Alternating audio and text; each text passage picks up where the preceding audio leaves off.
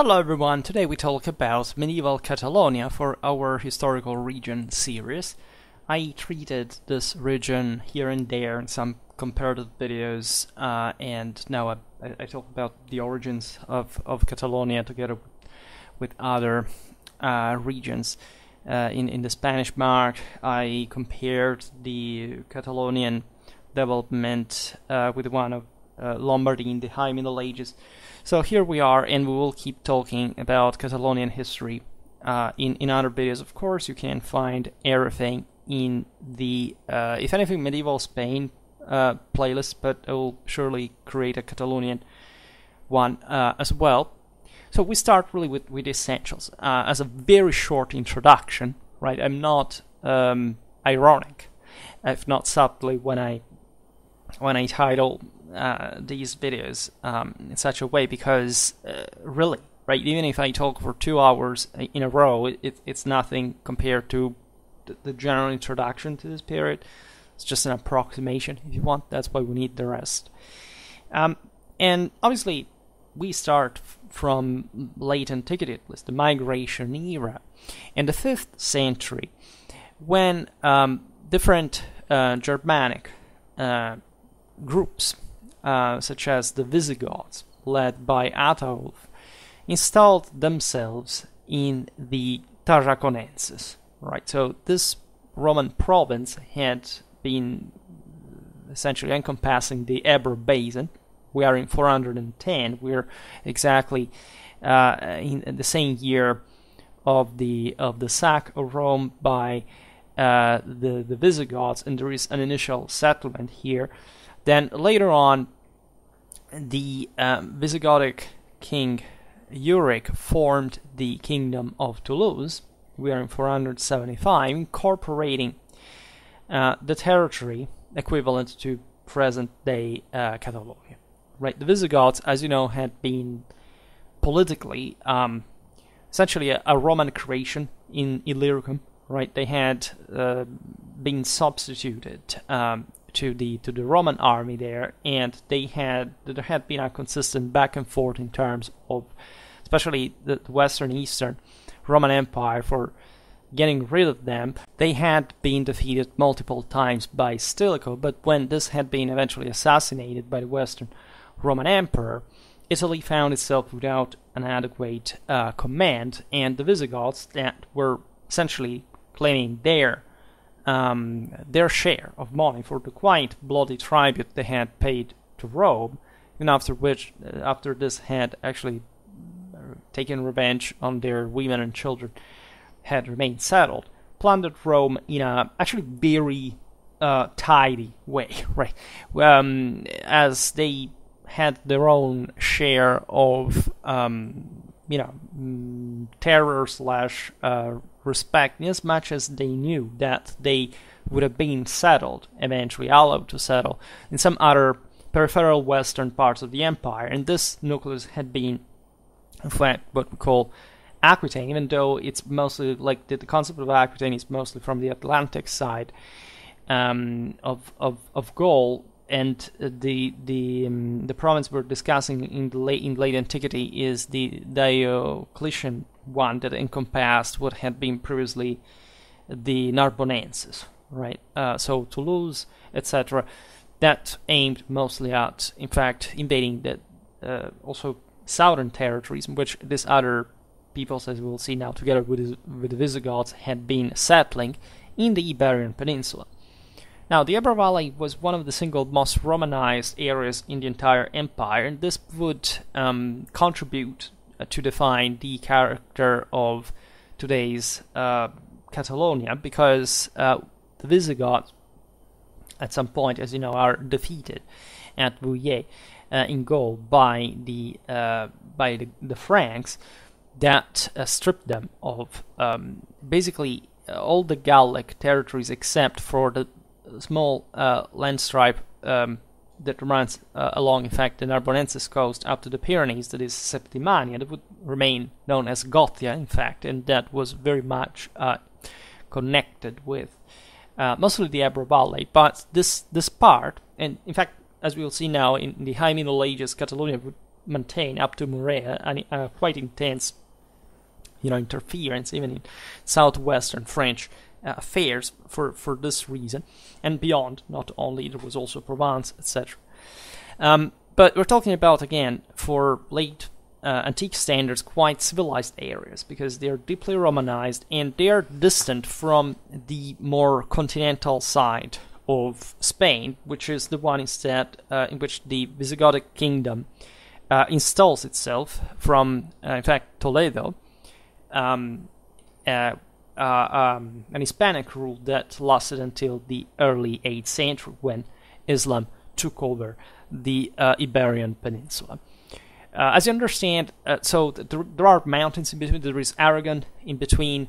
There is, again, the Ebro Valley is from the Mediterranean watershed. So it's another world a bit. And even though this, as we'll see, was overrun by the Muslims, by a degree kept an important degree of autonomy. That is a bit the deal of, as you know, also for political, right, in historical.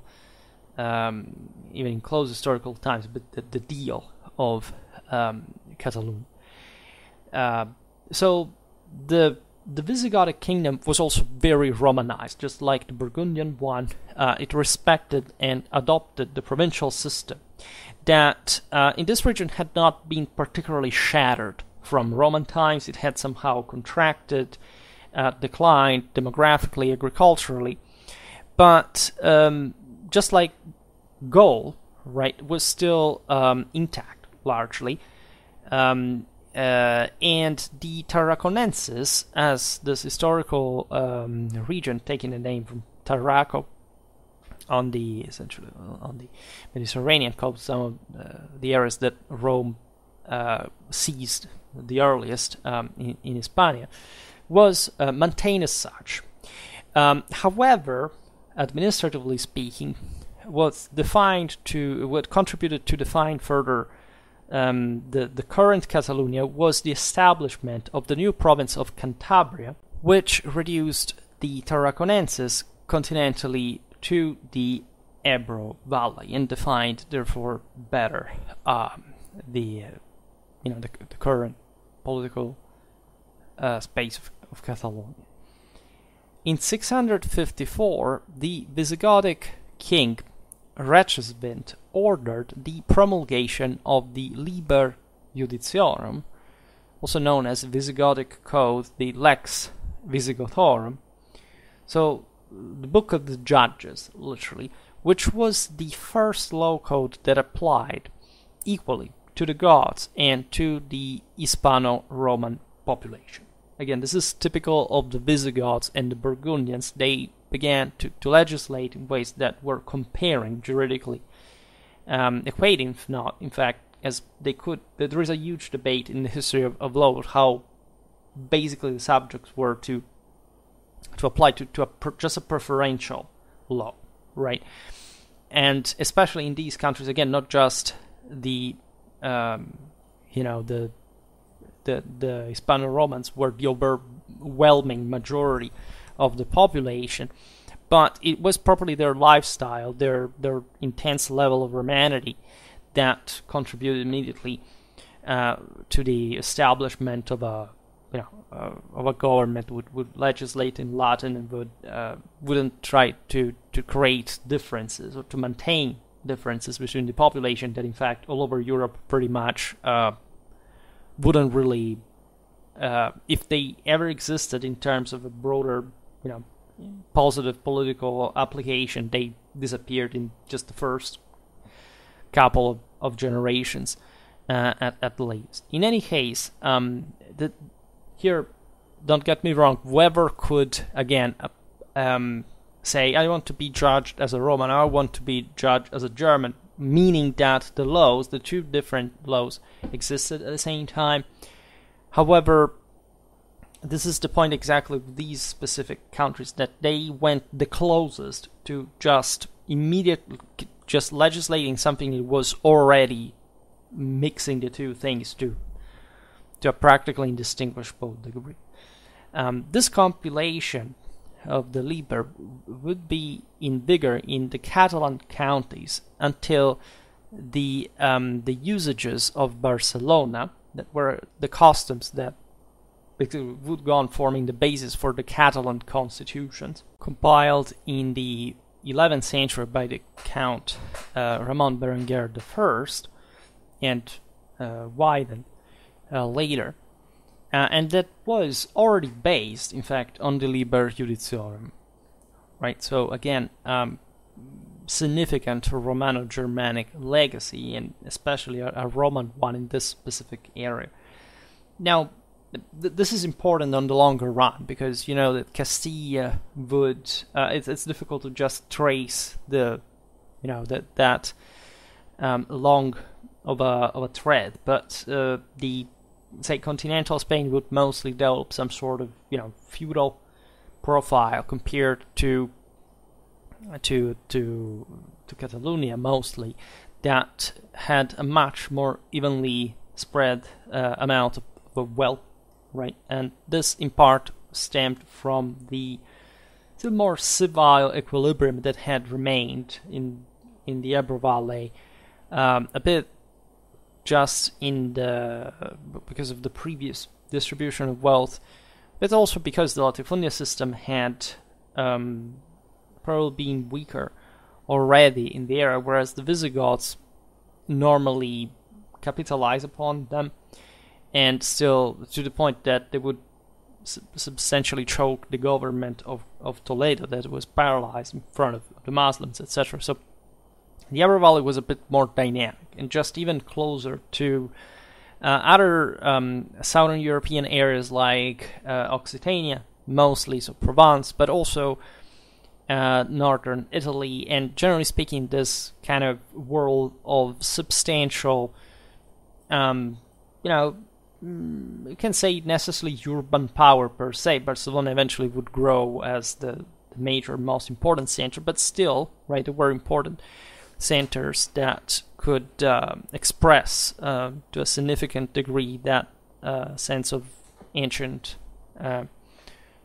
tradition, of Romanity, of kind of less feudal rule. This different character showed up on different occasions, such as between 672-673, where the eastern part of the Tarraconenses, so properly the more or less the modern day lands of Catalonia, and the province of Septimania rebelled against the Visigothic king Vamba, and appointed as a king in Narbonne, in southern France, the Dux Flavius Paulus, right, who was a Roman general in the service of the Visigothic kingdom. We'll never talk about this in a dedicated video, but it's notorious that, especially in these areas, but even further north,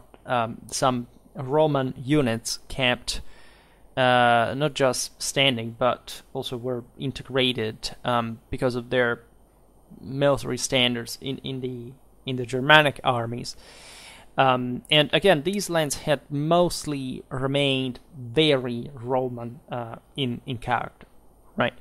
Vamba succeeded, however, in crushing this rebellion. Again, we cannot digress on every single detail here, but it's important here to point out the general autonomy that this area enjoyed, right, in the Visigothic kingdom, right? Well, it wasn't one of necessarily, say, the greatest problems derived from controlling the northern frontier. It was much more complicated, just even to stamp, like if raids were sent from there, etc. So basically, as you know, the northerners did what they would keep doing even with the Muslims and so on. It had been tough to crush those areas, even with the full power of the early imperial Roman legions.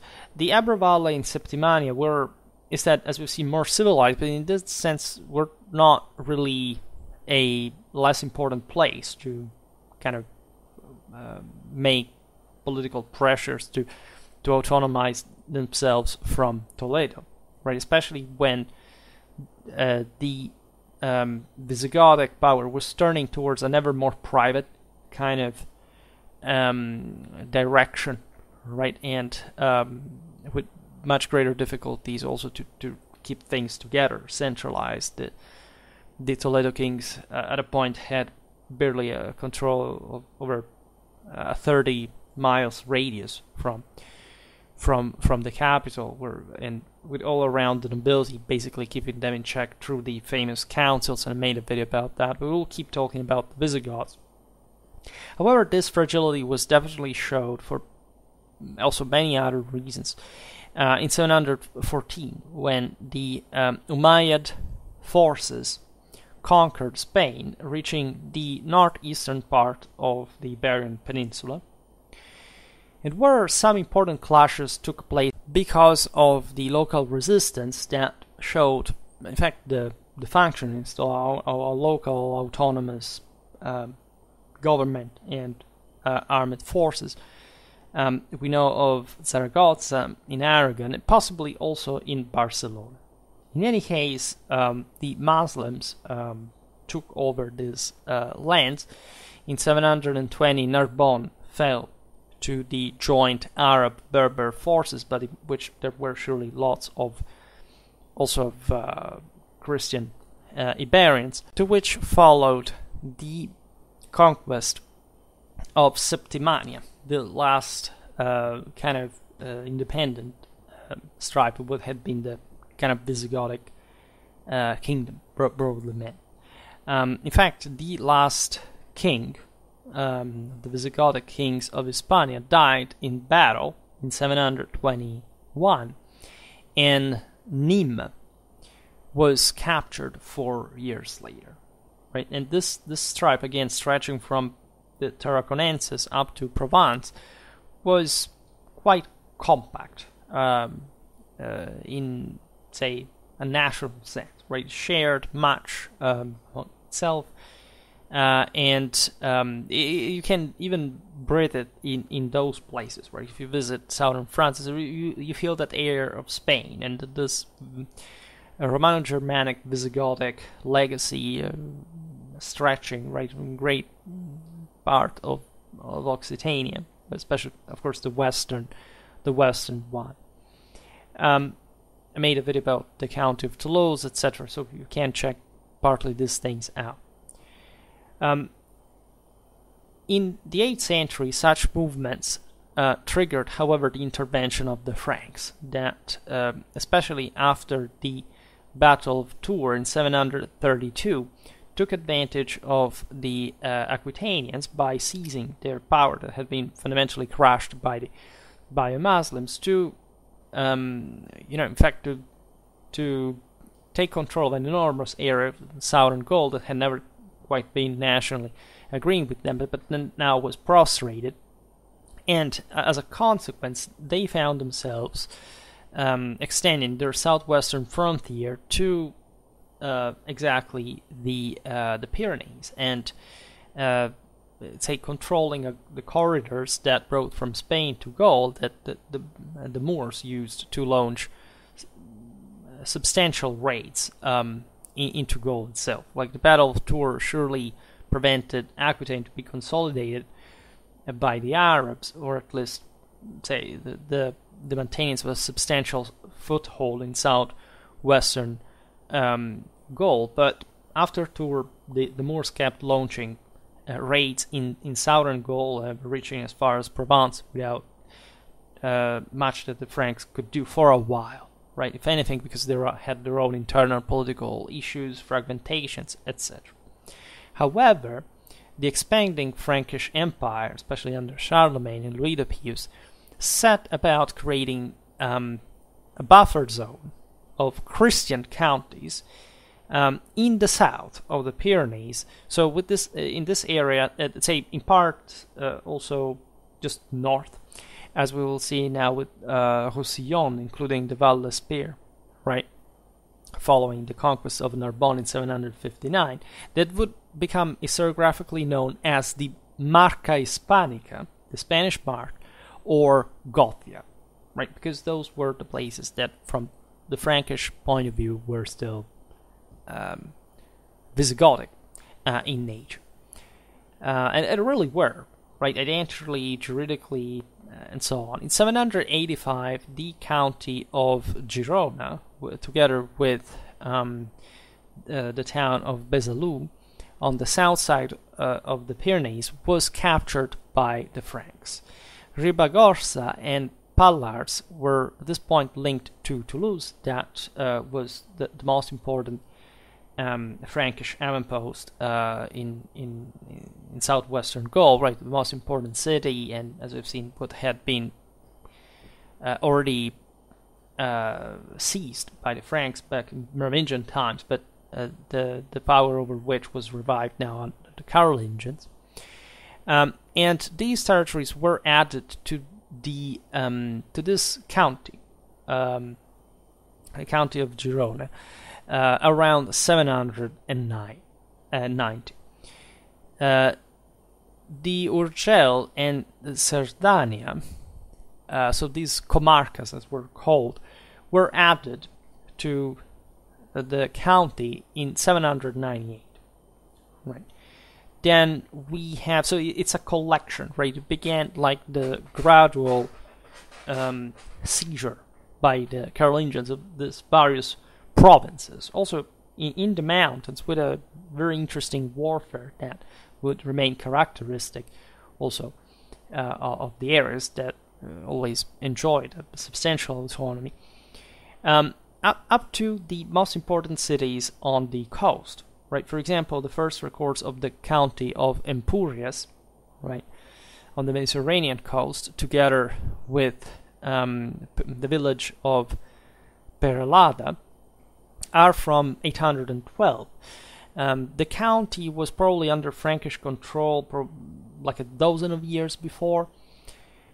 This was going on with substantial struggles that entailed even a local resistance against the Franks, right? Not everybody there was awaiting, the Carolingians to come liberating them, because within the Islamic sphere, they enjoyed a substantially decentralized position, right? That sometimes was better even than the one so distant from the center of Frankish, say of the Frankish heartland and power, right?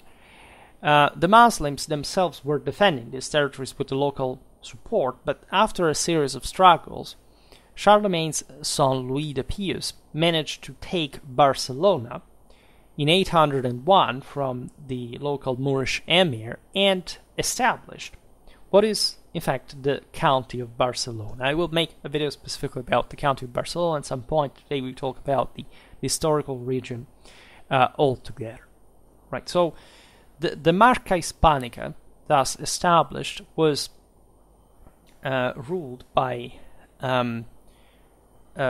counts with small outlying territories, each ruled by a lesser miles, so already at that point a heavily armored horseman that was to dominate warfare on the longer run, together with armed retainers. So again, de facto feudal elite, proto-feudal elite at this point, that owed allegiance through the count of Barcelona to the Carolingian emperor, right, and later to the kings of West Francia, because Catalonia would be part, henceforth up to the 13th century, of the Western Frankish kingdom, officially. I've made a video about southwestern France that shows how that there were also substantial contacts, right? Actually, these areas preferred at the point to interact with the Western Frankish kings more than other parts of southern Gaul, because they were so decentralized that they had nothing but to gain in that specific context. So at the end of the 9th century, this was evident because Carolingian power was somehow collapsing, at least in a territorial sense, over this enormous Western Frankish chunk that had outlined itself, and was the monarch of which, Charles the Bald,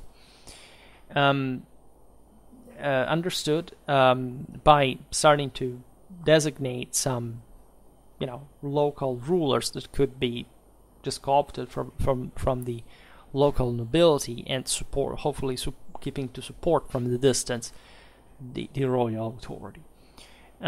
For Catalonia, it was Wilfred, right, called the Hairy, the Count of Urgell, Cerdanya, Barcelona, Girona, Besalú, and Ausona, a noble descendant of a family from the historical Catalan comarca of Conflent, and son of the earlier Count of Barcelona, Sunifred the first, to be invested as, on that occasion, properly as Count of Cerdanya and Urgell, maintaining a substantial power over essentially controlling the most important passes, right, and areas. Think about also, for example, the local episcopal see, the Seu d'Urgell, that maintain the crossings in the hottest areas, let's say,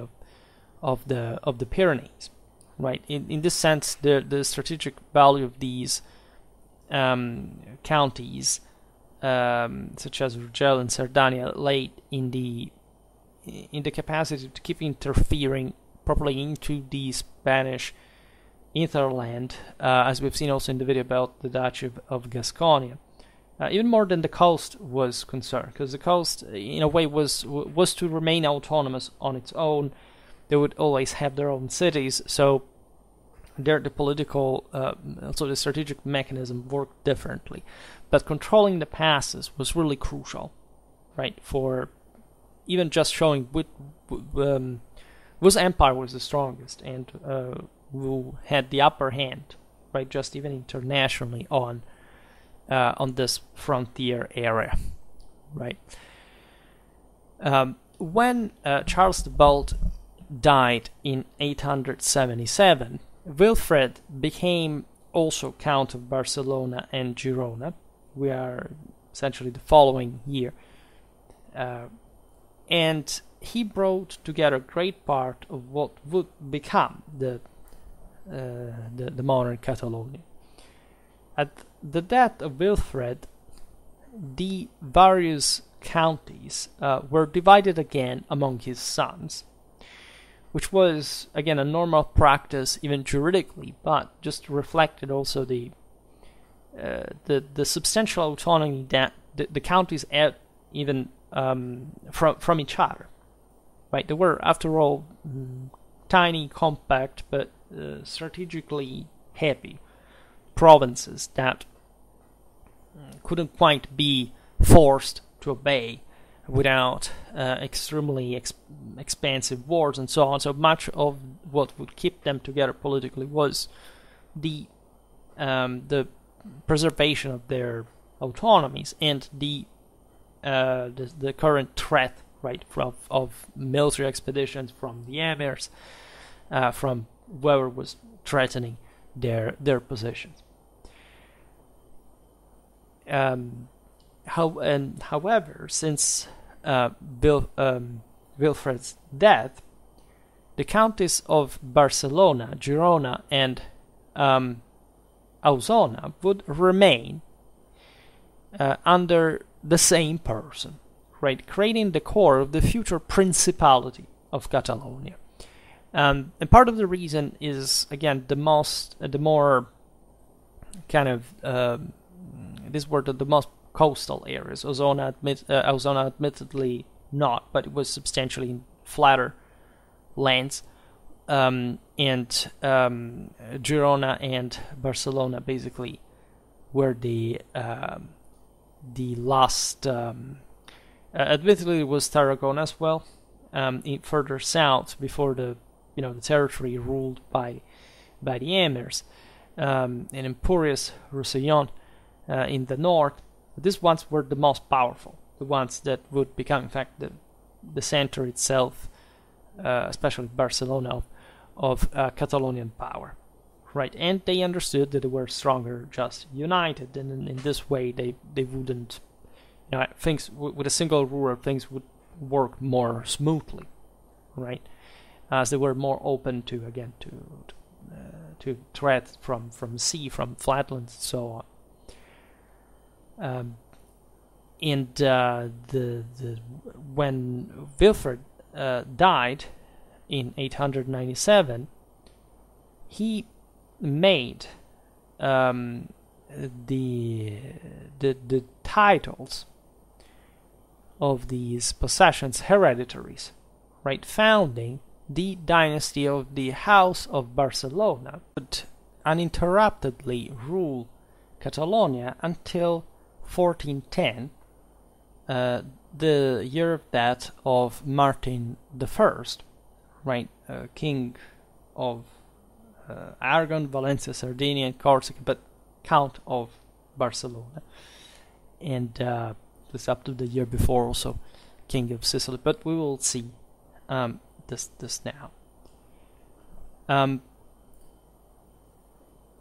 What was occurring in, however, those parts of Catalonia ruled by the Muslims, right? Here we are in the age of the Emirate, eventually Caliphate of Cordoba. I made a video some months ago about it.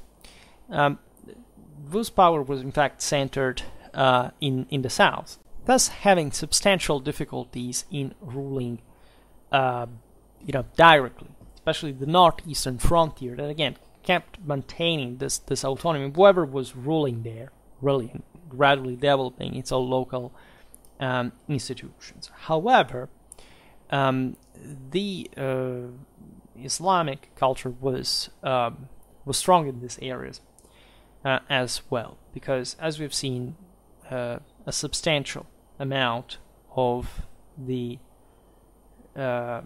Christian inhabitants of these Muslim border regions did convert to Islam, right, as it had happened in the south, in this especially Mediterranean coastland. There were lots of Jews as well that in Spain really made up tens of percentage of the entire population. We've seen the Mudayars in other videos. We've seen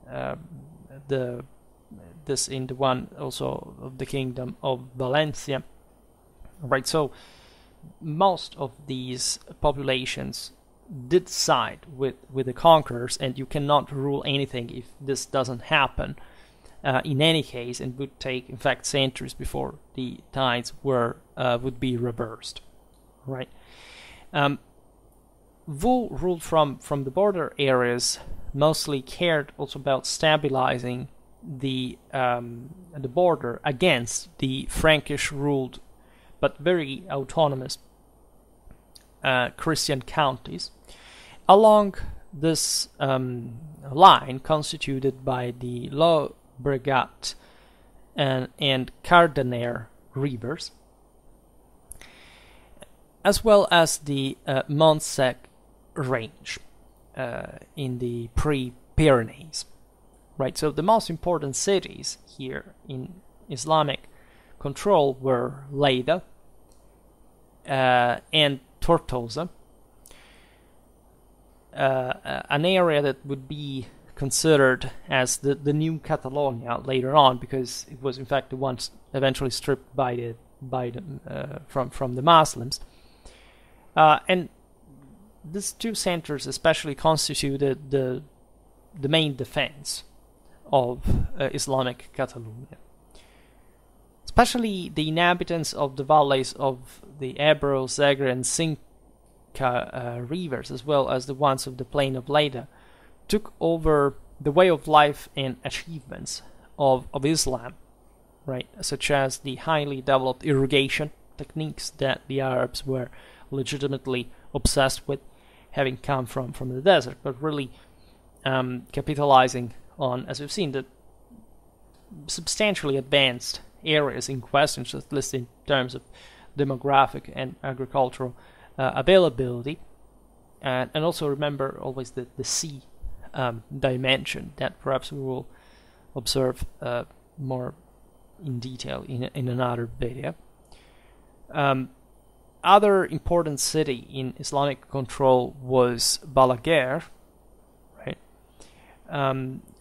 These centers developed according to the Muslim pattern, an old town known as Medina, in essentially North African style, with a mosque right here. Was the citadel, essentially, with the administrative headquarters, the court of the local emirs. They also had large souk markets, which hosted the workshops, also the homes of the artisans. Some areas were open places of worship, right? The musalla, such as in the case of Tortosa, right? They included in this area also military fortress. We know that goods were exported from the port of Tortosa, so showing that the hinterland was productive in other areas of Islamic Spain. And even though there were some peaceful moments along this frontier, generally speaking, the aggressivity of the northern marks that, as we have seen in the origins of really of Navarre, of Aragon, Catalonia in another video, were very much warlike. Were made up by mountaineers. They had probably a different mindset, more warlike, more tribal by a degree, and kept pushing and pushing over the centuries. With Islamic reprisals that invaded these valleys, seized the cattle, destroyed the settlements, but the locals would take refuge up in the mountains, in the forests, etc. In 985, Al-Mansur, the Islamic Arab Andalusi leader and ruler of the Caliphate, sacked the same Barcelona, the most important center, and thousands of its inhabitants were enslaved in the process, right? So alternating moments of kind of coexistence and ruthless violence. That, however, probably helped in this sense of strengthening the local political and institutional structures that were, as you understand, decentralized from both powers. Like the Franks basically wouldn't get there anymore, right? Just the French would come in the following centuries. The Muslims gradually would lose their grip from northern Spain, and actually the Catalonians started, as we've seen in the video about the parias, exacting large tributes on the southern, richer, more populated, more agricultural cities, and expanding, conquering further territory. So a very gradual process, but that helped dimensioning quite interesting polities. From the Christian side, during the 10th century, the various Catalan counties became increasingly independent of the weakening Carolingians. This was evident even at the rise of Hugh Capet in 887, when the following year the Count of Barcelona, Borrell II, decided to decline, to swear fealty to the newly elected Western Frankish king. In that sense, they were, as we said before, actually more tolerant of the Capetians than other areas of the kingdom. But in this case, Borrell II was complaining against the Western Frankish king for not having received enough military help from the north against the Muslims that were launching substantial incursions in Catalonia at that point.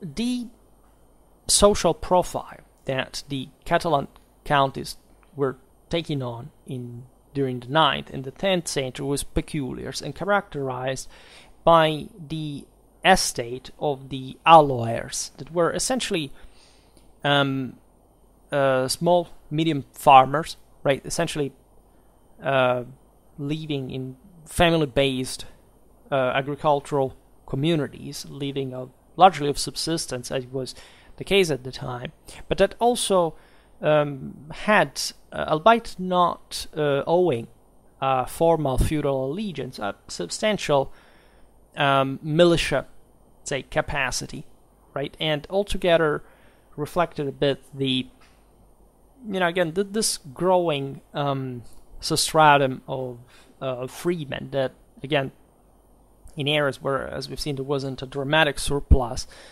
most of the time, still, however, maintained their own individual and, say, political autonomy. In the 11th century, however, things started tilting, let's say, towards the feudal forms more slowly than in other areas of the Western Frankish kingdom. Right, the milites began locally. First of all, to just there were these more powerful individuals who became richer, also at the expense of others, and or that were delegated. It's a bit two faces of the same coin, right? For kind of the military defense. So having an ever more specialized kind of gear, being able to fight on horseback, and thus also being co-opted by the more powerful leaders of the region through links of essentially vassalage, right? Vassalatic beneficiary agreements, right? That were definitely reflecting at least the decline of the previously independent peasantry. As a matter of fact, this process was violent, right? The lordly force came to, again, strike the peasant communities that couldn't quite just put up an effective resistance without developing on their own some form of local signory, right? Where the heavily armored and tendentially professional horseman now was becoming part even of just ever greater clientele, so collective training was increasing. So the dominance of cavalry on these battlefields, that was profiling itself at least. This phenomenon was important because even though the alloyers declined overall as an estate, some of them started becoming knights, fundamentally, milites at least, and substantially fragmenting the power of the counts. So these older districts began to fragment, politically speaking, and the physiognomy of the Spanish mark evolved towards even more numerous counties that would start getting fragmented for patrimonial reasons, for wars, for, again, inheritance, divisions, and so on, right? And this essentially changed the face of the land into a feudal country of some sort, based on complex fealties and dependencies that did not correspond to the original Carolingian system that up to that point had undoubtedly also favored, however, an important development of these areas. The marches, as you know, were the frontier areas, right? They were militarily organized, so the emergence also of local milites, etc., reflected like the character of a frontier area where the communities were habituated just to take matters in their own hands, and now were essentially updating to the standards of Western warfare. During the regency of the Countess Consort of Barcelona, Hermesinde of Carcassonne, the disintegration of Catalonian central power was evident. It would be only under her grandson, Ramon Berenguer I, Count of Barcelona between 1035 and 1076, that in fact the County of Barcelona would start emerging as an overlord over the surrounding counties, thus hegemonizing not just the country, but also the political, the international political relation with surrounding powers, right? And in order to sanction this this important growth that required definitely also a degree of centralization, state building, Ramon Berenguer I initiated the codification of Catalan law, writing down the aforementioned usages of Barcelona that were a very important compilation of feudal law for Western European standards at the time. It was aimed at collecting all the, again, previous laws issued in the land. As we've seen, it was based on the Romano-Germanic code of the land, plus these feudal norms that had just autonomously spread on the base of local customs and beyond. It was not easy, right? But it was particularly important because Catalonia now could emerge as a substantial polity had it managed to districate herself through this process of feudalization that could serve as a glue for a more centralizing policy. At the same time, the church was increasing in power, right?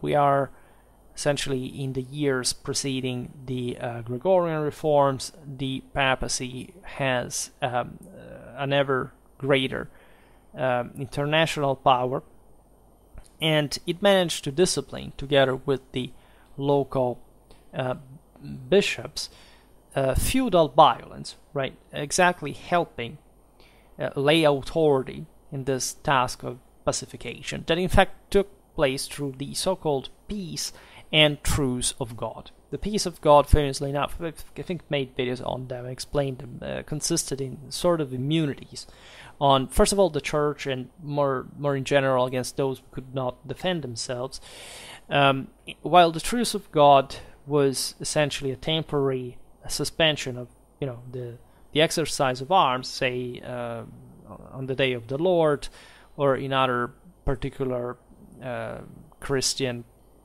holidays that were pushing towards the effort of disciplining the local milites, making them kind of more functional to the collective effort of the Count of Barcelona.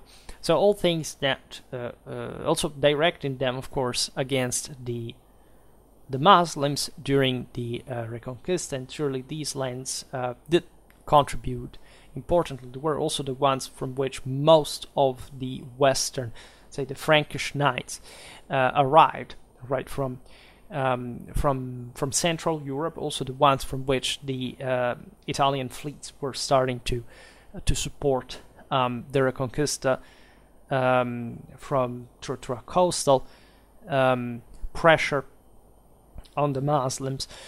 So all this required the Catalonians to just extend even their range of interactions to try to compact a local power gradually, but successfully in the end. The first assembly of peace and truce was presided by the Abbot Oliba in Toulouse, that is in today's southern France, Roussillon, in 1027. right? So these initiatives were aimed, as we've seen, at promoting the establishment of so-called sagretes, right? So some sacred areas that would around the churches where people could not be could find asylum, right? Could not be murdered, could not be struck down. In fact, under the penalty of excommunication from the local bishops and presenting the matter also to the higher authorities of Christianity. So what is interesting is also how the name of Catalonia appeared, right? The first documented evidence of such name is from an early 12th century Latin chronicle called the Liber Maiolicinus, de Gestis Pisanorum Illustribus, detailing the Pisan-led joint military expeditions of Italians, Catalans, and Occitans against especially the Taifa of the Balearic Islands, and in particular the one of Majorca, but which tells you a bit just the background of all these political events. And in this work, Ramon Berenguer III, Count of Barcelona, we say here Count of Barcelona because, as we've seen, Barcelona is gaining power, but formally he was, for example, Count of Girona, of Ausona, Besalú, Cerdagne, etc. So the idea is that he had also possessions in the County of Provence. It was even part of the Holy Roman Empire. We'll talk about this later. In any case, this guy is called in the aforementioned Liber as Catalanicus Heroes, Rector Catalanicus, and Dux Catalanensis, right? So the Catalonia, right, already was a literary term by the High Middle Ages. The etymology is relatively disputed, but probably we got what the meaning really is, which is also pretty simple. It's basically Gothic loam, right? It's the idea of the land of the Goths, Latin Gatia Launia, so it's basically the Latinization of a Germanic term. Would be also called simply Gothia, right? Just like, as we've seen, this is the same Septimania or Gautia, depending on the Latinization. So this name stemmed from the Germanic Gotland, right? That eventually was Latinized in the local language, Gotalandia, Gotalania, and eventually Catalonia, right?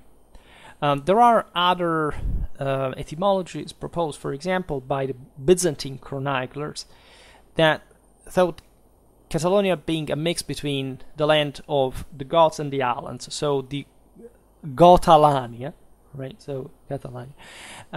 Also, some point to the idea of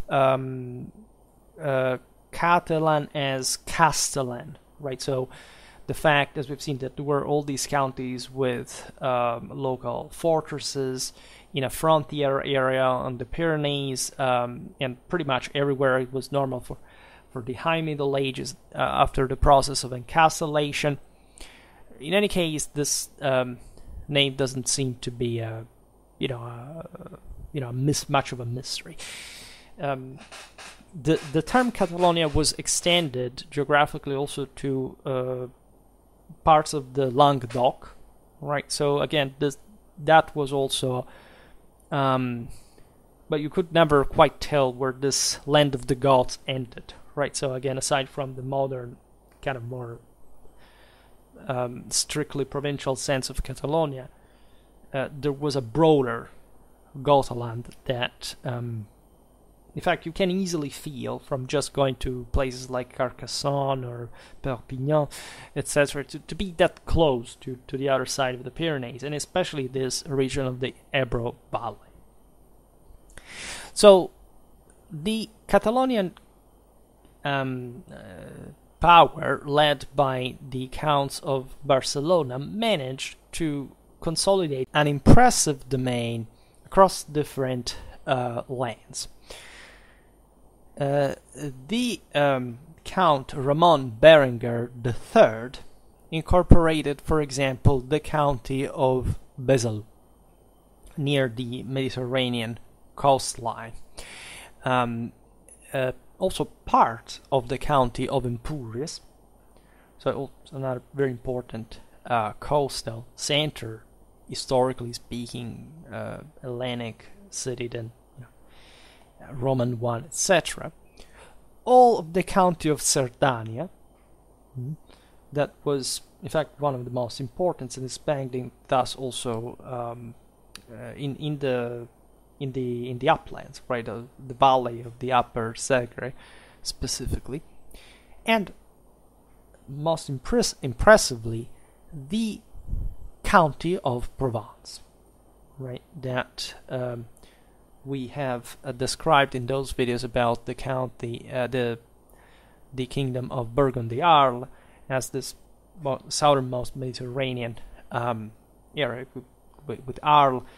That was incredibly strategic for a number of reasons we'll explain now. This was, however, a feudal acquisition through Ramon Berenguer III's marriage to Douce of Provence, that was the daughter of Gilbert I of Gévaudan and Gerberga of Provence.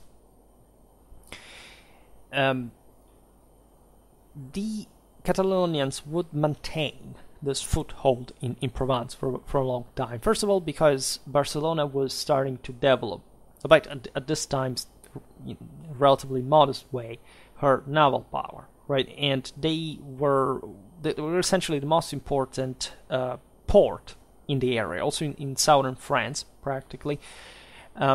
So they could easily extend this coastal domination, at least over Germany, right? Before, actually, we've seen it in the videos about Genoa and Pisa, that the Italian maritime republics would simply take over, right? And in fact, at this point, the same Catalonian influence is mostly a commercial one, right? The Western Mediterranean is still dominated by the Italians, and it's only during the 13th century that the Catalonians will start, having their own consistent, also naval military power in the area.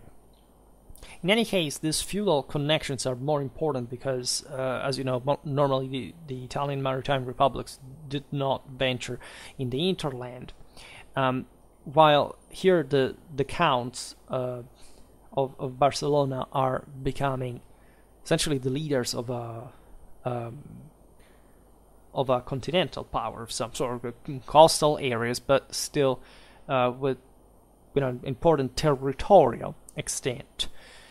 As we've seen, not so much in the hinterland. They're more interested in this coastal influence, but also, right, and they will keep progressing through these marriage ties and military operations and forming substantial boundaries with the county of Toulouse, right? At the same time, preserving their own autonomy further.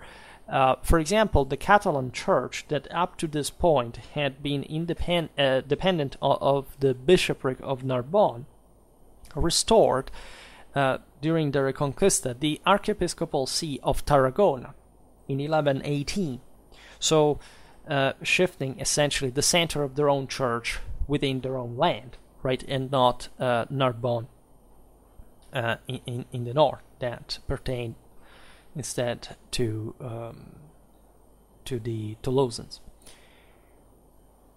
Very mixed spheres of influence, no doubt, but it was important for a respectable, Christian prince at this point to have their own, control over their own church, as with a territorial continuity overlap.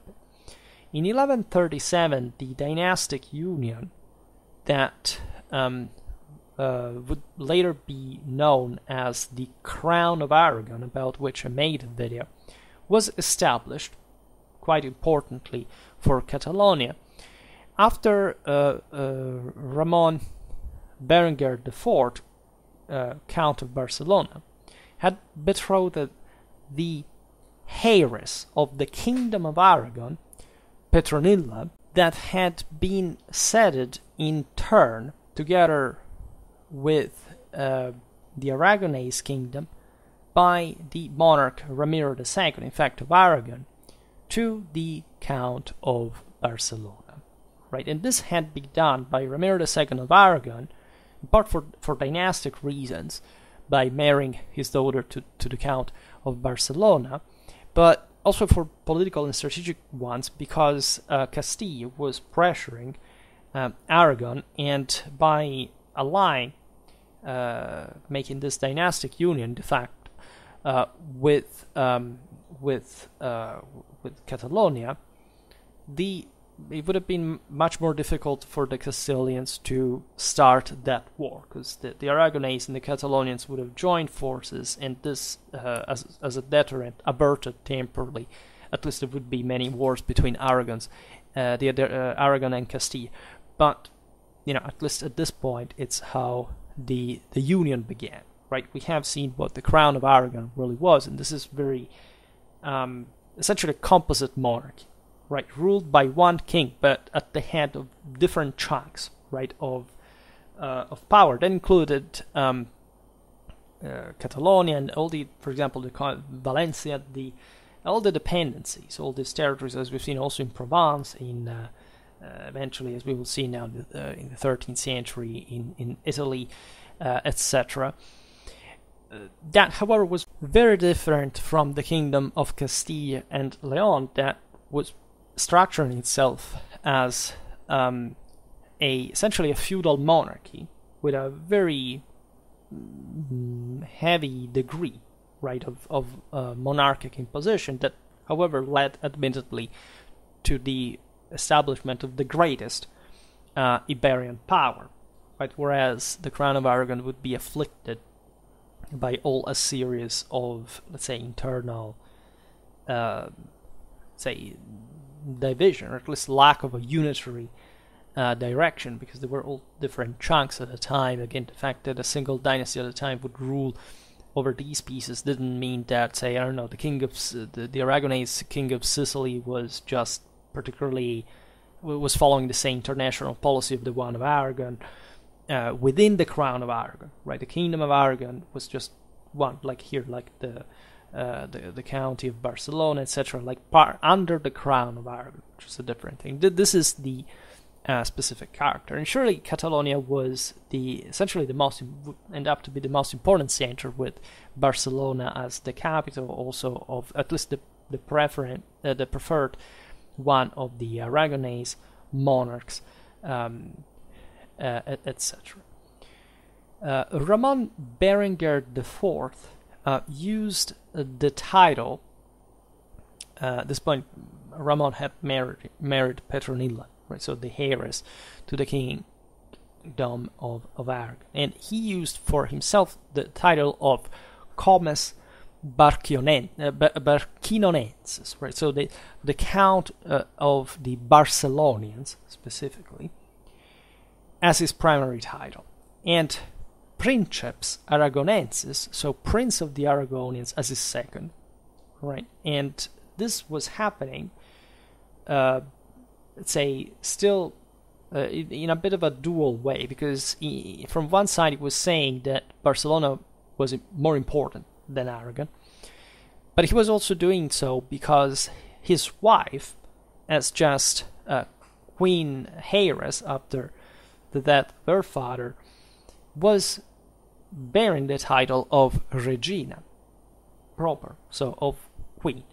And it would be only their son and heir, Alfonso II, in fact, of Aragon and the first of Barcelona, to establish fully the dynastic union in his person as, in fact, Rex Aragonum, Comes Barquinone, et Marchio Province.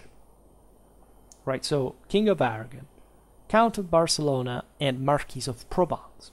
Right, the latter also, you see, figuring quite plainly. Again, the Marquisate of Provence was not as important as the Kingdom of Aragon or the County of Barcelona individually. But again, as a very important position on the Mediterranean, with controlling the delta of the Rhone, especially in these years where there is a lot of traffic really crossing from England, Belgium, the Flanders, the Champagne fairs, the Provençal ports, Tuscany, Sicily, etc. It means to make a lot of money, right? And so you could even have this foreign merchants shipping back and forth, but you were the guy who exacted the tolls locally, right? And they could afford to do that. It was not, again, a dramatically compacted, stable, or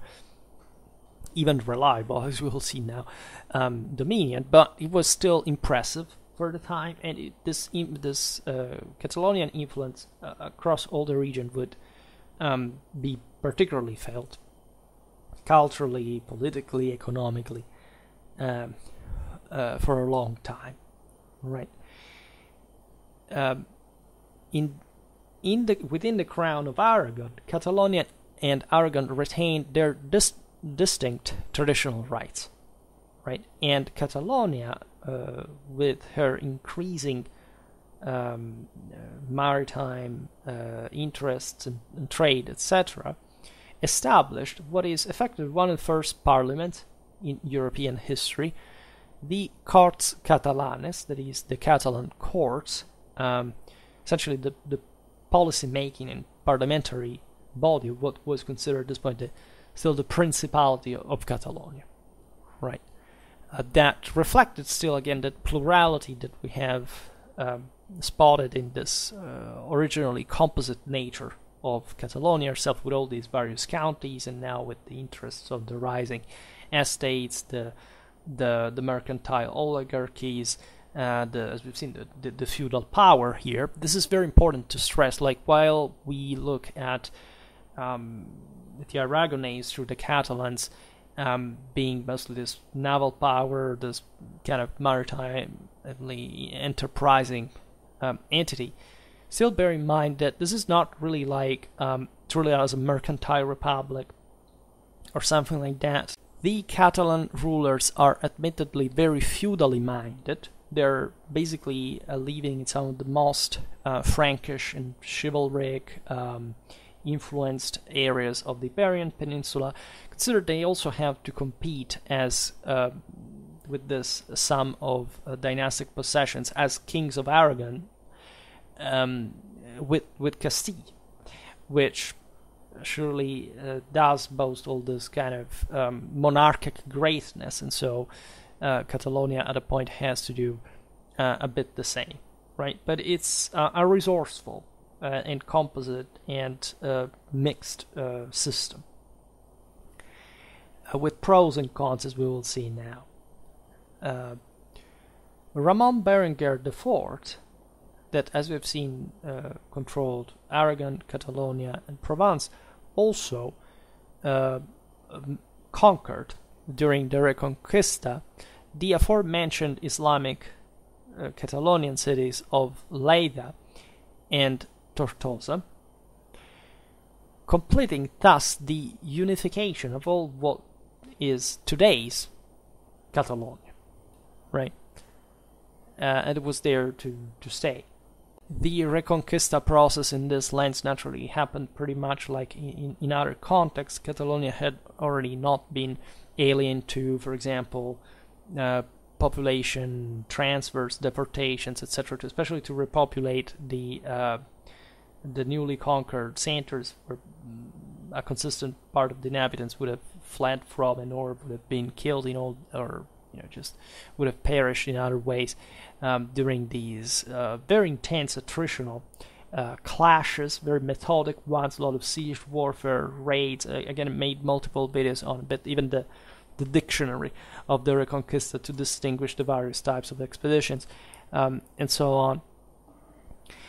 Thus, there was, again, many directions, many different tools that were employed when in different also sources of income. The parias, the system of fixed precious metal tributes exacted from those Islamic communities that the Christian rulers were started to hegemonize, protect, even from other Muslims or even from other Christians, as we've seen, as these Christian powers were competing with one another, not less ferociously than with the Muslims. At some point, here with trade, with feudal rents, with other with loot, again with piracy as well, etc.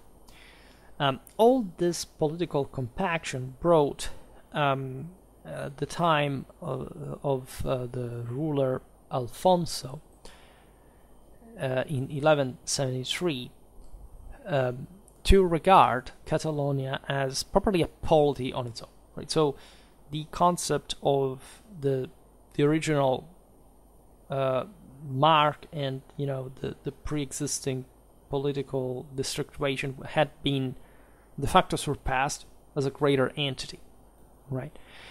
This was also the time in which the usages of Barcelona were kept being compiled, even after a century that had been around, and this would become known as the Consuetudinem Catalonia, right? So again, you have this. This is how medieval law works. We've seen it many times. It's essentially common law with some here and there a pinch of civil law, in some cases, that cumulate. Right, there are some customary agreements that enter in the theory and in practice of jurisprudence. Apart from the usages we find between 1170 and 1195, some of the most important literary works in Catalonian history, and that would build essentially the political identity of the country. One is the Liber Feudorum Maior, that is still a juridical text in nature, containing more than 900 documents, mostly charters, right, dating back as far as the 10th century. So it's a jurisprudential collection of legally valid material that the jurists could in fact get back on to verify certain specific rights of the rulers, kind of developing even a new type of policy or laws, and it's also a very precious historical source, as you understand, because it tells us how also the land had been governed in those last couple of centuries. And the other work is instead Latin Chronicle, known as the Gesta Comitum Barcinonensium et Regum Aragonia, that essentially presents the rulers of the county of Barcelona as the descendants of Charlemagne, right, justifying their independent policy from the Western Frankish kingdom, to whom technically they would still belong. In fact, as we will see now in the following centuries, problems with France, as I hinted at before, will arise, and expressing already what was the political awareness of Catalonia as a country on its own. A country that was becoming the center of the same Aragonese crown, giving the rising sea power of Barcelona. Right, this city became to dominate a substantial maritime dominion, extending over several lands of the entire Mediterranean, because as we will see, at least some even some possessions in Greece were some proxies of the crown of Aragon. And again, I made a video about the Almogabares, the the company of Roger de Flor, the Catalan company, etc. We will keep talking about those. Right, so today I will not talk about the history of all the possessions that in this sense stemmed from the Catalan expansion, that, as we've seen, was also backed by other forces in the process. I already made a video about the Kingdom of Valencia. We will have to talk about the Balearic Islands that at this point have been fundamentally stripped from the Saracens. Sardinia, too, that was essentially taken away from the Pisans. The Genoese admittedly kept infesting the north of the island, so that it was never like a full conquest, right? The Crown of Aragon claimed, as we were saying before, even the control of the kingship of Corsica, but as a matter of fact, that always remained Genoese in full control. But famously enough, like during the Vespers, the Aragonese intervened in Sicily, stripping it from the Angevins and starting that kind of competition for southern Italy that in the 15th century would bring the Aragonese king also on the throne of Naples, and thus securing an important landmass in the south of the Apennine Peninsula. So these are all things I discussed in other videos. I did make also a video on Aragonese Sicily that explains a bit how the thing worked there. So again, I'll still have to make the Aragonese Naples one, but that's an idea for further videos, in fact.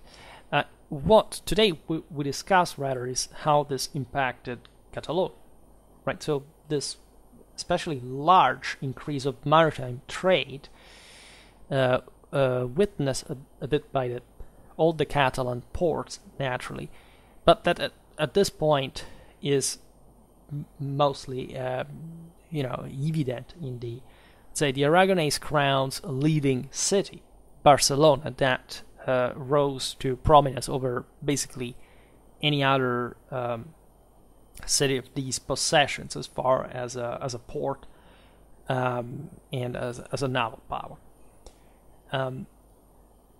Admittedly, this Catalan naval power was not as, let's say, politically or militarily concentrated like you see in the cases of Venice, or also the Genoese rivals of Aragon. In fact, we will side with the Venetians and oblige the Genoese to take the Atlantic route, also siding with Castilla in the process, arriving up to England.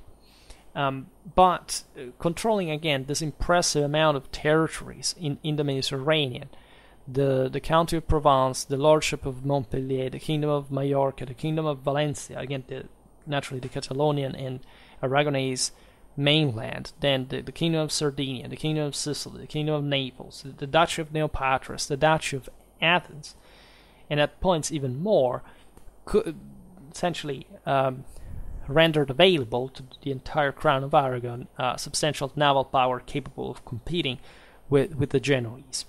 Right? Barcelona also became, in fact, very entangled with Italian trade and culture. Some of the most important cartographers of the 14th, even the 13th, from the 13th, the 15th century were Catalan.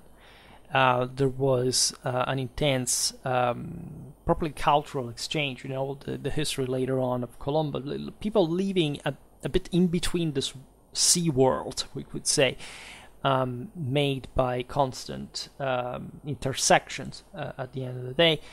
In spite of the rivalries, at some point, the Genoese merchants were allowed in Barcelona, and when war broke out, their goods were confiscated, they were imprisoned, and after the war was over, they were reinstated. All this back and forth that happened all the time. We will talk about this in other videos, but the Aragonese really had a very vast, an extended net of spies that literally were present, for example, in every single Italian city-state, listing to the king every single, again, who was the most powerful person in the city, whom they could count, generally speaking, as we will see now by siding against France and the Angevins.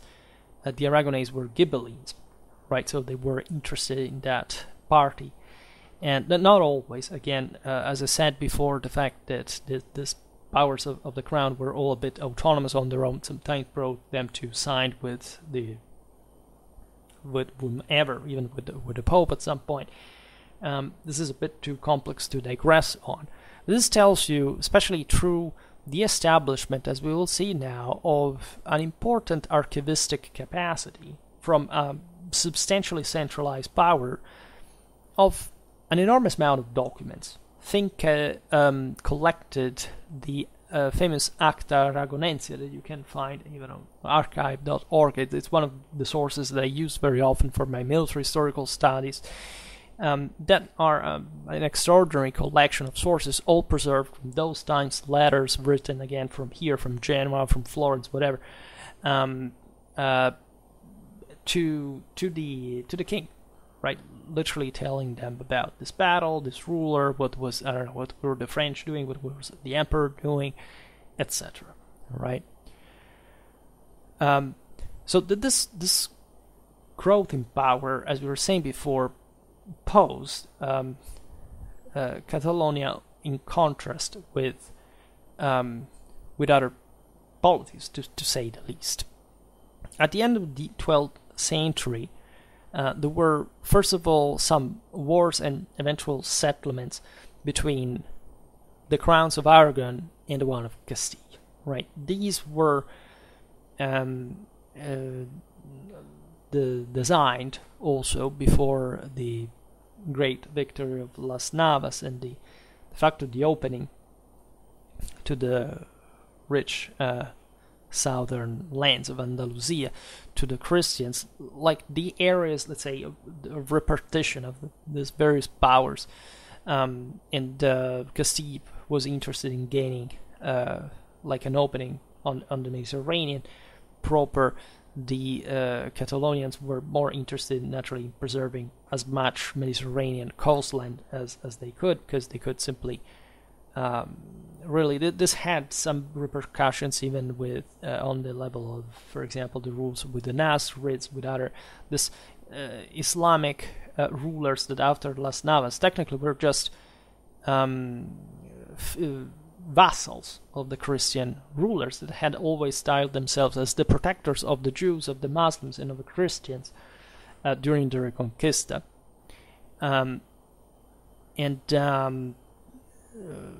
We will see this better at another point.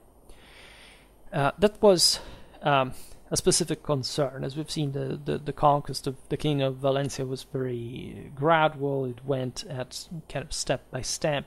There were, admittedly, the centralized areas, even for the same main Iberian powers that led, as we've seen, mostly from the north. At best, the Castilians would start ruling from Toledo, right? A bit substituting themselves to that continental Visigothic power against this Ebro Valley, more Romanized Ebro Valley we've seen closer to Occitania, etc.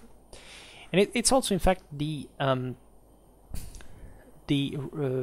relation with Occitania is worth mentioning, because the Catalonians supported specifically the county of Toulouse against the Crusaders of Simon de Montfort, right? So this attempt of the French to essentially seize control of the county of Toulouse, affirming themselves once for all in southern France, recovering those territories that, as we've seen, did include historically the same Catalonia on the other side of the Pyrenees. Famously enough, Peter II of Aragon was killed by Simon de Montfort in 1213 at the Battle of Muret. It is one of the most kind of important clashes, especially as far as the flank attack tactics in Western warfare was beginning to be affirmed on a larger scale. That proved also a bit like the superiority of French warfare and the most competent tactical innovations carryable by such shrewd leaders like Simon de Montfort, etc. The Provençal connection remained a bit more because this land was part of the Holy Roman Empire. In any case, the Angevins, as you know, would seize the county of Provence, and from there they also established themselves as a major Mediterranean power by seizing the Kingdom of Sicily altogether. James I of Aragon, that was the successor of Peter II, had to struggle for consolidating his power. That was, however, achieved in 1227. Under this sovereign's rule, the Catalonians conquered an important amount of territories, such as the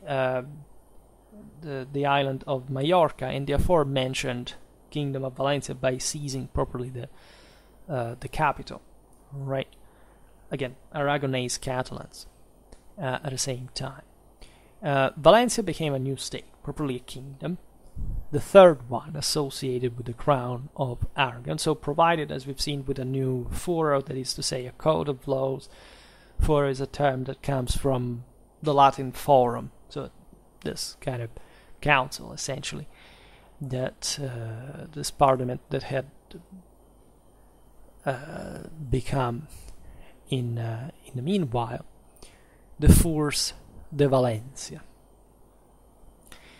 The Majorcan territory and the counties of Cerdanya, Vallespir, Capcir, and Roussillon, and the city of Montpellier were left, however, dynastically as a kingdom to James the First's son, James II, that in fact would be known as James of Majorca, because this kingdom took the name of Majorca, right? Controlling, again, also not just the Balearic archipelago, but also the parts of the European continent. This division reflected naturally the, but of course, the feudal practice at the time. But if it had been possible keeping things together, they would have succeeded in doing so. Again, the heterogeneity mostly of these lands and the preoccupations that the local communities have in maintaining their own autonomy. Because the Crown of Aragon had been established, as we've seen a bit with this incredibly touchy, if not paranoid character of the Catalonians maintaining their own autonomy at all costs. But the truth was that Barcelona was rising to a very great amount of power, and that the other subjects of the Aragonese crown were starting to protest partially or to search to escape centrifugally from this push. Right. In fact, such division began in the early 13th century of the two areas of the crown would remain separated until the later reannexation, essentially, to the same crown of Aragon of the Kingdom of Majorca in 1344 by Peter IV, known as the Ceremonies. There is also a famous chronicle of his. However, these divisions prompted, especially after the final absorption of southern France by the Capetians, a French intervention against the Aragonese. In 1258, James I and Louis IX of France signed the Treaty of Corbeil. At this point, essentially, the French renounced, as heirs of Charlemagne, recognized by the same Aragonese, to the claims of feudal overlordship over Catalonia, right? That, as we've seen, had been independent from French rule since, formally the end of the 10th century, given there hadn't been many more contacts anymore, but practically even before, right, from already the end of the 9th. In exchange, James renounced, James I renounced his claims in Occitania in turn. So basically they established the Pyrenees as the historical boundary between the two countries. There would be actually some French coming back. Philip III of France would try to reinvade Catalonia, but he died famously after a battle for the wounds suffered in it. And his successor, Philip IV, basically bailed out of that mess entirely and decided to concentrate the French efforts rather from the completely opposite geographical direction of the northeast against the County of Flanders that we have seen in other dedicated videos.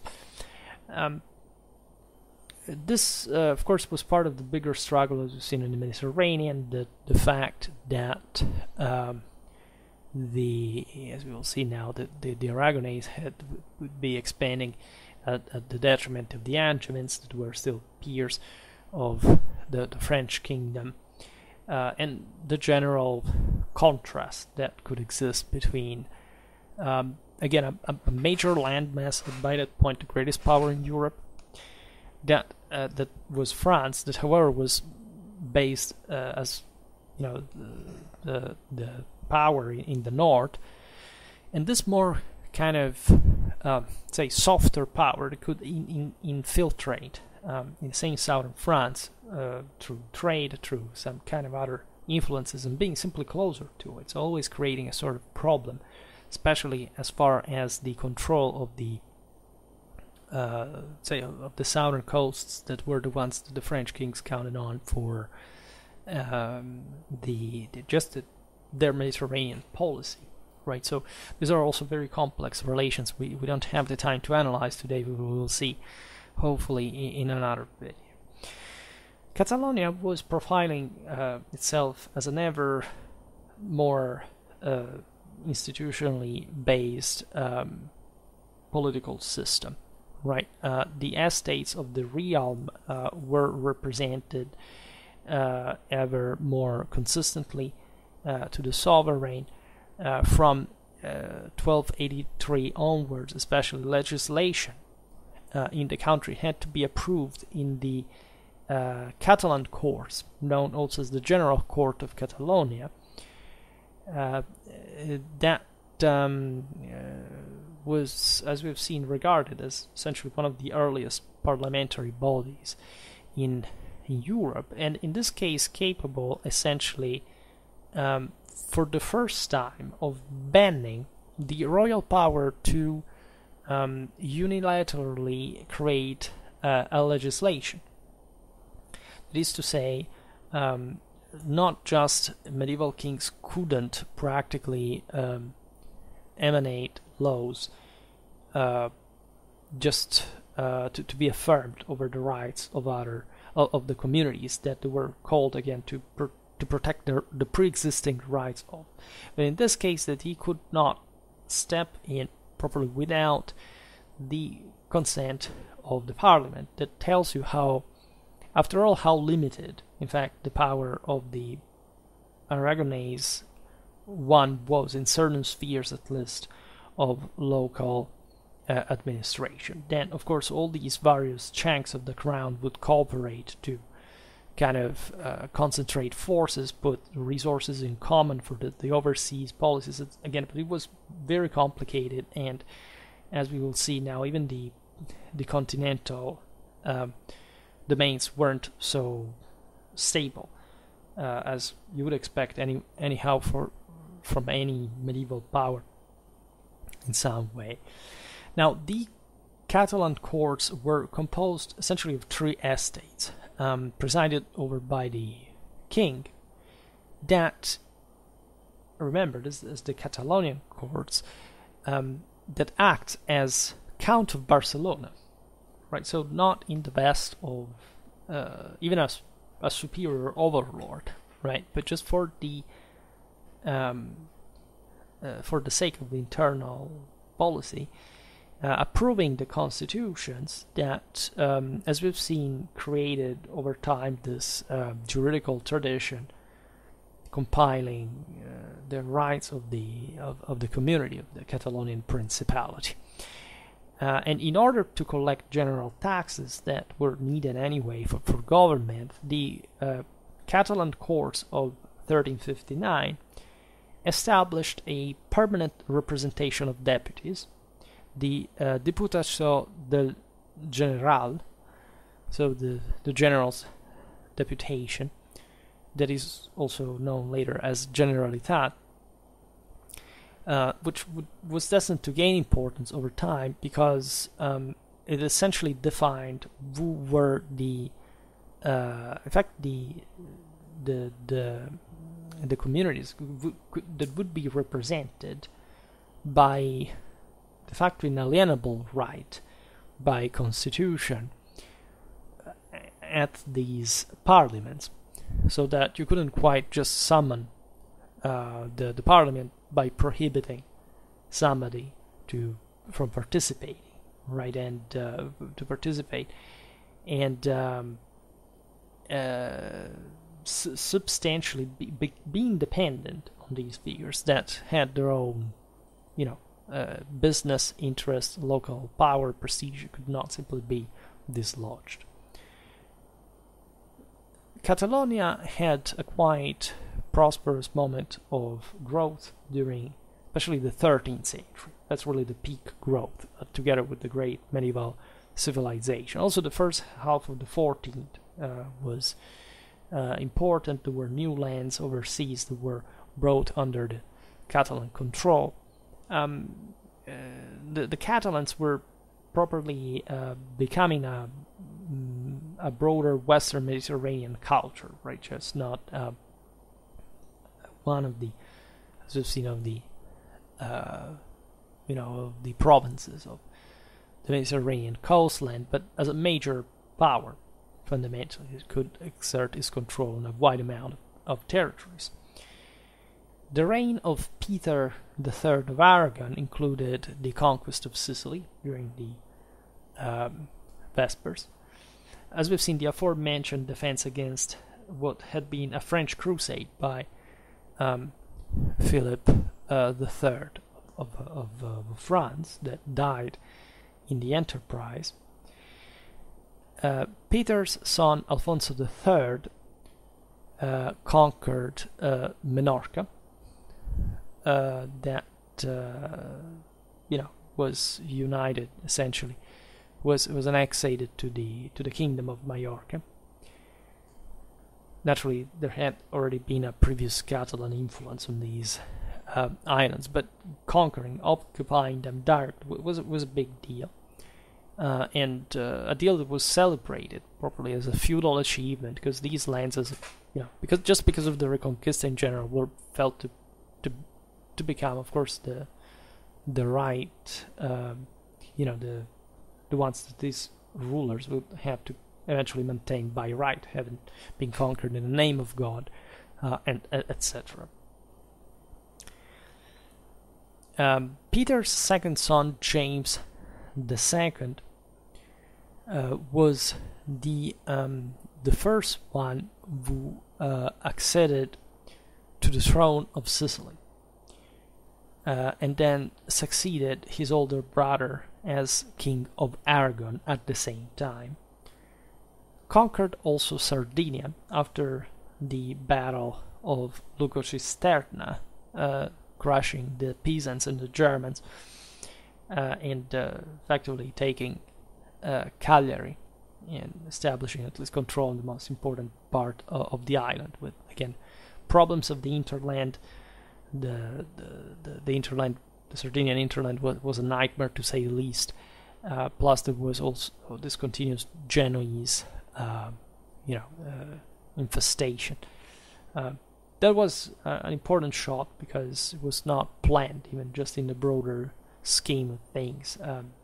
And great coup, let's say, that helped bridging the distance as a power base between Sicily and Spain, as up to that point it had been under the Pisan control. Under James II, especially Barcelona was consolidated as the administrative center of the domains. The royal archives that we mentioned before, as providing this important amount of documents on the institutions, but just on the history of the country, and also of the others with which Catalonia was in contact, established again in 1318. This is the moment of greatest splendor, let's say, of Barcelona, let's say, of Catalan power in relative terms to the other elements of the Aragonese crown. These are also the years in which the Grand Catalan Company, led by the adventurer Roger de Flor, together with his mercenaries, formed by again Almogavar veterans of the War of the Vespers between Sicily and Naples, were hired by the Byzantine Empire to fight the Turks in Anatolia and crushing them in several battles. After the assassination of Roger de Flor by the emperor's son Michael Palaeologus in 1305, the Catalans basically mutinied, and they began to sack the Byzantine hinterland, Thrace, and ended up in Greece, which they took control of the aforementioned duchies of Athens and Neopatris, that they held, namely, on behalf of the King of Aragon, that they considered to be their lord, naturally. So there is this sense of national attachment and feudal recognition. Catalan mercenaries were used widely at this point in the Mediterranean. They became, albeit they had been fighting, as we've seen, against the Angevins after the War of the Vespers. They were hired by the same Naples that sent it as garrisons in the various wealth centers of central and northern Italy, to be, however, basically supplanted entirely after one decade essentially, by German and French heavy cavalry, men at arms. The Catalan, the Almogavars were notoriously kind of infantry. They had heavy cavalry as well, but mostly they were foot soldiers. Not even so light, right? They crushed the cavalry of the Duke of Athens in the Brenne in Greece, but that's basically all they were, right? Foot troops, very hungry and kind of angry in many ways, but probably not really the future of warfare, if not as kind of lighter troops later on, mostly specializing, coming from, in fact, places like Aragon, Navarre, especially the mountainous hinterland, right, of the Crown of Aragon's possessions. The rule of Greece by the Catalans lasted in fact, Greek cities until the 90s of the 14th century. And it was important because it somehow prepared a bit the relations of the Crown of Aragon as they would settle in Naples during the 15th century with the rising Albanian principalities of the Balkans, especially the Treaty of Gaeta in 1451 would be signed between Alfonso V of Naples and the ambassadors of Skanderbeg. and that era was quite important, if anything, because the Ottomans were rising in power. At that point, the Aragonese were just there in the Mediterranean to cope with that. And the Albanian resistance was important, having established these relations bore its fruits. So all of this entailed a dramatic expansion of Catalan trade, if anything, from a geographical point of view. And most of this would essentially bring to the further enrichment of Barcelona.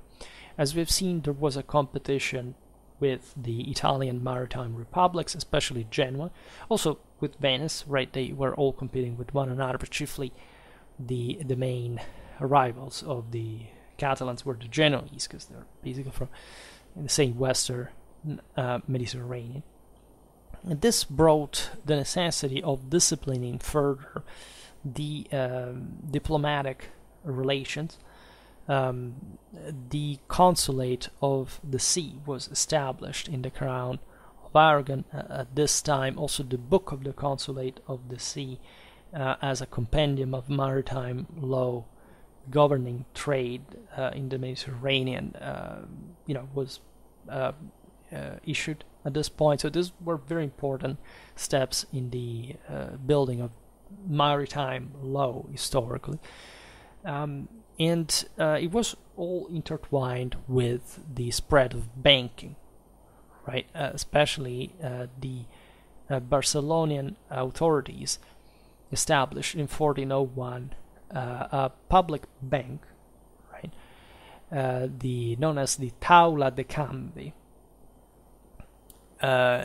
that could be seen in some ways, at least a first, if not the first, at least one of the first central banks in history, because they basically represented the same public authority. They weren't just privates, of course connected with public authority, but not being quite the same. Here, instead, they were starting to become all one with it, a bit like de facto the Genoese with the Bank of St. George, etc. Interestingly enough, it would be the Genoese banks that, as you know, would finance, after the bankruptcy of the Fugger in the 16th century, the Spanish Empire later on. So at least this tells you by scale how, still a city like Barcelona was substantially different from one like Genoa or Venice, really, in many ways. In a way, it's just, again, was part of a broader feudal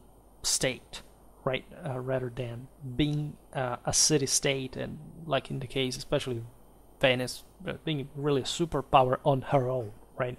This was something on, say, slightly different. The mid-14th century crisis, the crisis of the great medieval civilization, struck Catalan economy, just like basically any other at the time.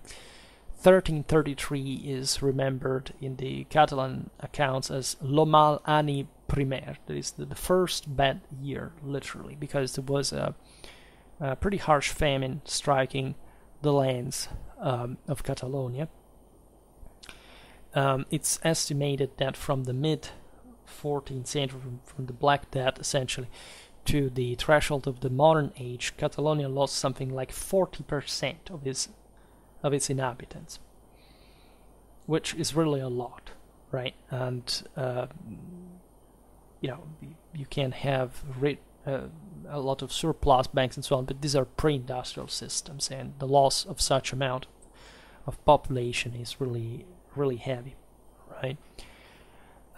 Plus, wars were not really stopping, right? As successful as the Aragonese had been in the Mediterranean, there were continuous rebellions in their possessions.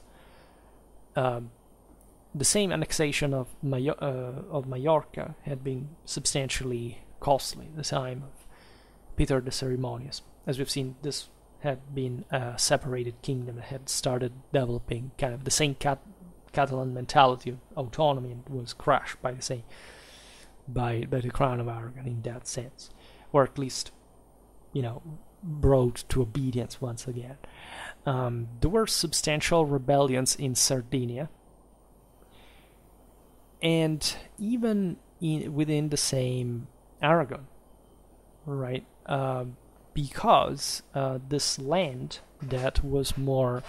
Aragon is a continental country, like it's a place with, cattle, mountains. It's a feudal land, right? Catalonia is different, and the latter was, in fact, considerably richer, and had began to acquire privileges, if you want, over the same poorer Aragon, right? So the fact that the crown, because Aragon was a kingdom, and so the name of the crown of Aragon remained as such, doesn't mean that Catalonia was effectively more powerful.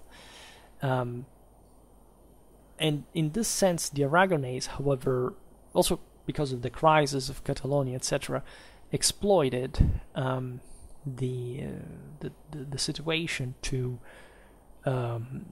rebel and to essentially confer to Aragon and to this partly was naturally an effort joined by the other lands in favor, say, against the interference of the Catalan power, to centralize more the crown, and so especially for Aragon to acquire more prerogatives on their own in the system. There was also an Aragonese-Castilian war. It was quite costly, so again, quite burdensome set of struggles. The financial situation was quite delicate, especially now that, again, there was a demographic and economic crisis going on. And it was not over, because cherry on top, as we've seen in 1410, the original Catalonian dynasty extinguishes with the death of Martin I without a descendant or even a named successor, which would have been something at least. So there was an interregnum lasting only 2 years, really, but that brought, at this point, the Castilian Trastamara dynasty in the person of Ferdinand of Antequera to be the at least temporarily the regent, right? At least candidate to the throne. With the Compromise of Caspe in 1412, in front of the dignitaries of Aragon, Valencia, and Catalonia, so the main Iberian powers of the crown, Ferdinand was elected as Ferdinand I of Aragon, thus establishing this new bloodline. In all this, there had been an opposition, naturally, in the person of James II, Count of Urgell, that had been defeated in 1413 as a candidate for the throne. The Trastamara dynasty was, led at least Catalonia to a more solid direction, right? Alfonso V was Ferdinand's successor, and one of the, known as the Magnanimous, one of the greatest kings of Aragon.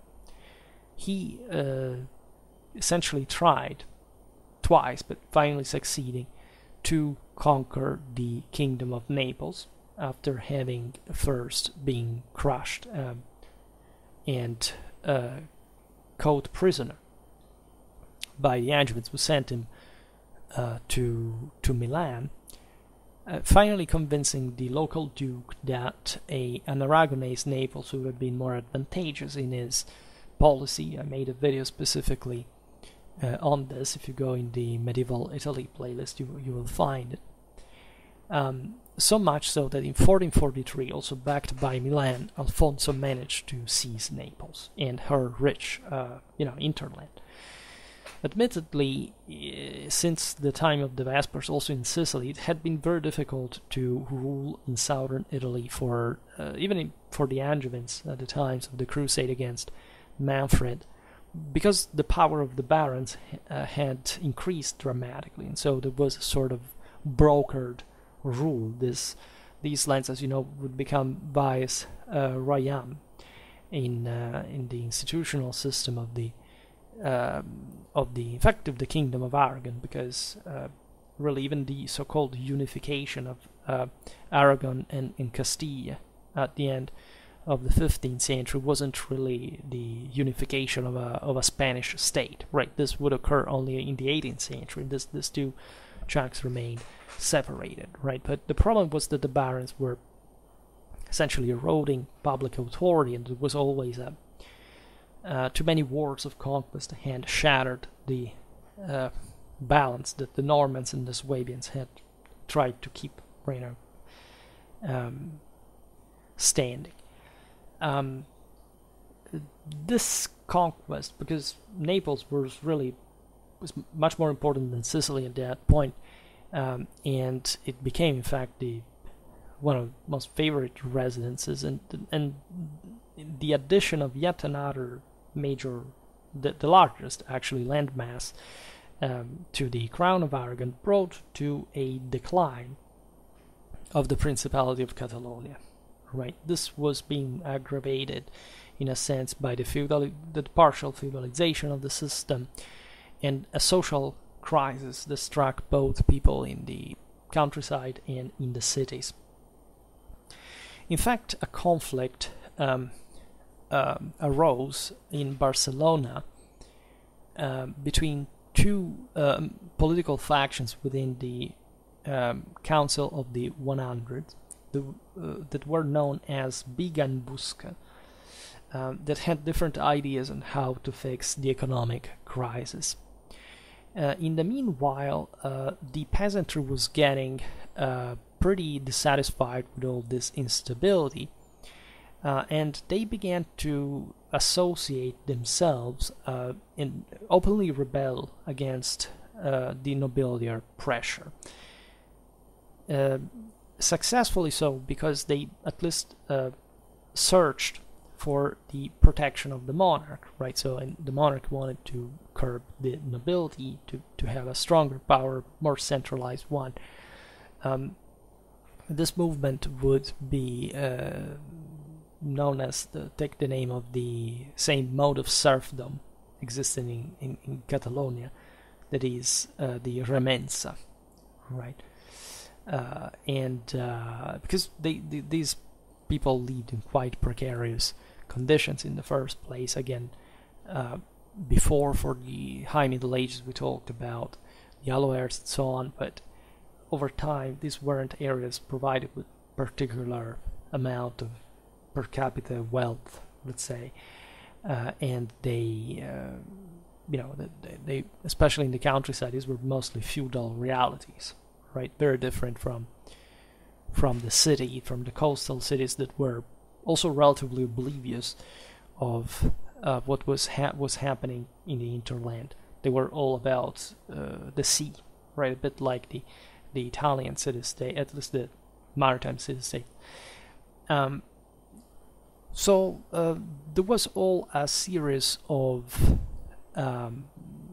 stripes, right? This can be framed. I mean, think about the Hussites, think about Wat Tyler, John Bull. We were a bit in the same years, right? There were wars.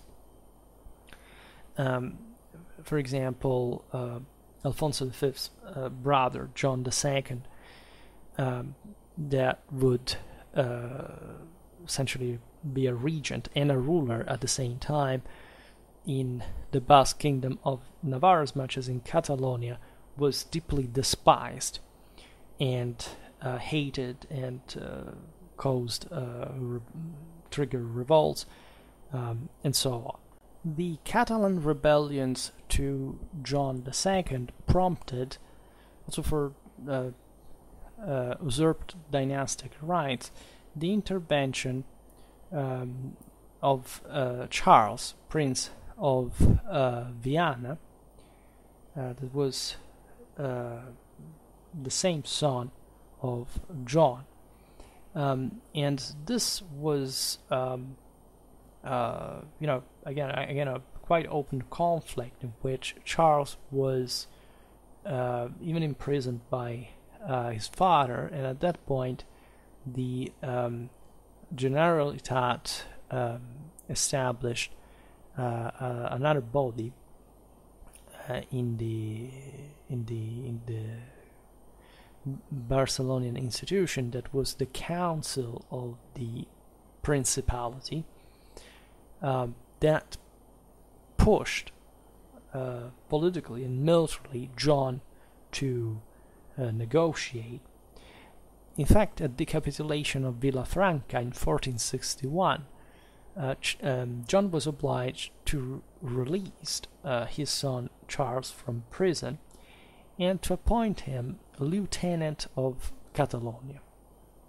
Right, and this also entailed the power of the Generalitat over the right of the same king to enter the principality physically. So this tells you again the extent of autonomy that Catalonia had achieved, even amidst this kind of more critical centuries. Naturally, that was a pretty specifically determined political situation. John had been somehow awful. In any case, this would be the peak of Catalonian pactism and, let's say, again, autonomy, broadly speaking, from an institutional point of view. Right. There was a servile uprising in 1462 that triggered a 10-year Catalan civil war, even. Consider that in the same 1461 Charles had died, right? So all that litigation for really not much, at least it was a Catalan victory in extremis, but again, these are the biological chances, let's say, that brought this ruler, to the lieutenant, to pass away. And this 10-year Catalan civil war was incredibly devastating for the country. It was still fought essentially against John II, right? And in 1472, the country was so exhausted that the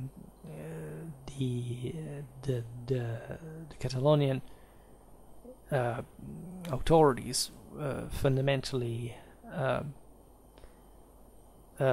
brought to were brought to capitulate, right, at Pedralbes. So this was a royal victory of John II. There had been another ruler, René of Anjou, that had been called into Catalonia against John, but the country, after all, had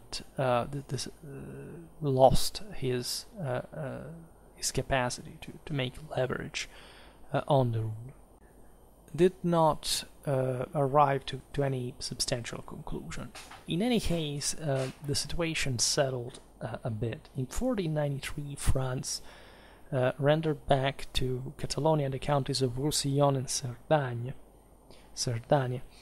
that they had occupied during the Catalonian turmoil. Right, at this point, Ferdinand II of Aragon, Ferdinand the Catholic, right, the husband of Queen Isabella I of Castile, essentially reformed deeply the Catalan political system. Right. First of all, he managed to reassert his control on the northern frontier of the Catalan counties without war, which was a big deal.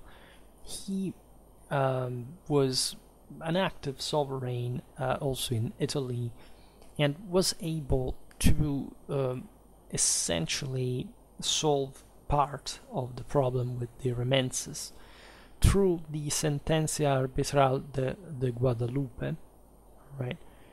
That essentially issued the remensa peasants to be freed in exchange for some fees. Fundamentally, the thing was settled actually also with an important degree of brutality, because still some of these peasants were in arms and they were put down anyway, right? So it was just a negotiated settlement also with the nobility and etc. However, on the longer run, the sentencia allowed essentially the new emphyteutic agreement, so this kind of long-term land exploitation contracts, to be freely contracted, right? By right, right? So you couldn't quite be forced into these relations, right? And this provided Catalonia with an important degree of, at least of social, balance in the following centuries. And there would be further revolts historically in those areas, but we're talking about mostly the 17th century. We do not talk about this today. And in general, Ferdinand, maintained control in the area by establishing the Constitución de l'Observanza, that is to say, a law establishing the submission of royal power to the laws, right, at least by a degree. In 1481, together with the Catalan courts, right, this applied to the Principality of Catalonia, and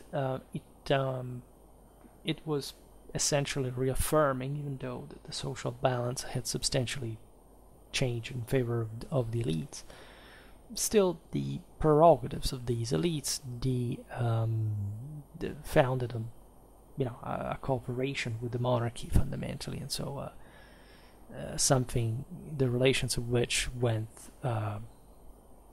beyond at this point the same Middle Ages. These were the same years in which America was being colonized, and so it's really another page. But let's say this is perhaps too concise introduction to the history of medieval Catalonia. I was glad to make it. For today, however, I stop it here.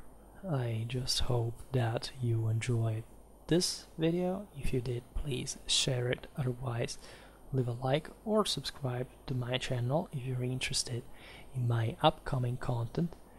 As always, I thank you heartily for listening to me. I wish you a nice time and see you next time. Bye.